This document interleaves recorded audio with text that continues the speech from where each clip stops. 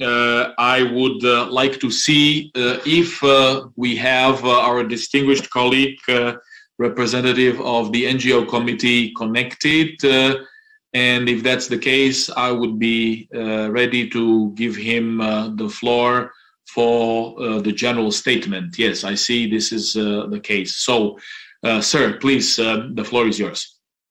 Distinguished President and distinguished members of the board, distinguished Executive Director Russel, I am Ignacio Socias from the International Federation for Family Development, and I represent today the NGO Committee on UNICEF, a coalition of UN-accredited civil society organizations whose work focuses on children's rights and well-being. Allow me to address the Executive Board now. First of all, we want to congratulate the election to the presidency of the UNICEF Board, and we want to extend a warm welcome to the new Executive Director, Catherine Russel. We also want to acknowledge the immense achievements by your predecessor, Executive Director Fore, during a most challenging time. The NGO Committee on UNICEF continues to appreciate the efforts that have been put into developing the new strategic plan, despite the difficult climate posed by the COVID-19 pandemic. We welcome the initiatives outlined in the 5 focus areas, underpinned by the Sustainable Development Goals. In order to advance the vision of a society that includes every child and promotes the human rights opportunity and agency of children, the NGO Committee on UNICEF takes this opportunity to highlight a few specific areas.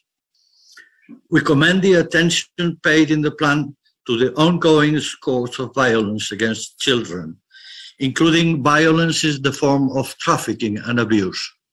1 billion children around the world continue to be impacted by violence in the home, in school, offline and online, even more so now due to the ongoing COVID-19 pandemic.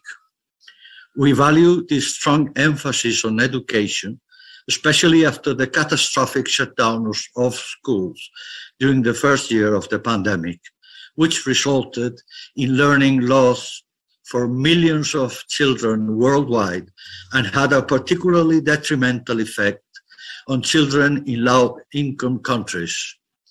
It is vital that every effort be made to make up for this learning loss, including support for teachers and investment in digital infrastructure, so children everywhere can benefit from digital platforms, not only during school closures, but also as a means to access instruction not available in their particular locations. We take notice that children's mental health is included in the plan, as are programs to support parents and families while increasing provision of family-friendly policies, including adequate parental leave, paid breastfeeding breaks, affordable, accessible, quality childcare, and child support grants by governments and private sector employers. We welcome UNICEF's decision that it will mainstream disability inclusion in all its child protection work. As a coalition and individually in our diverse capacities, our members are ready to contribute meaningfully to the achievement of the goals set out in the strategic plan, working in partnership to fulfill our joint responsibility to reach children from a wide range of backgrounds and leave no one behind. Thank you, Mr. President. I thank the distinguished representative of the NGO Committee for his general statement that is part of the executive board deliberations. Thank you very much.